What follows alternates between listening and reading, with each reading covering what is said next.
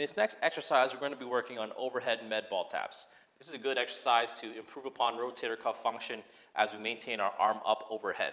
So this is good for a lot of different reasons, especially if you're coming back from injury. So one thing we're going to work on is we're going to have one foot in front of the other. So in this case, I have my left foot in front of right. I'm going to have my arms up overhead, and I'm just going to tap, and I'm going to focus on that rhythmic bouncing as I perform this exercise.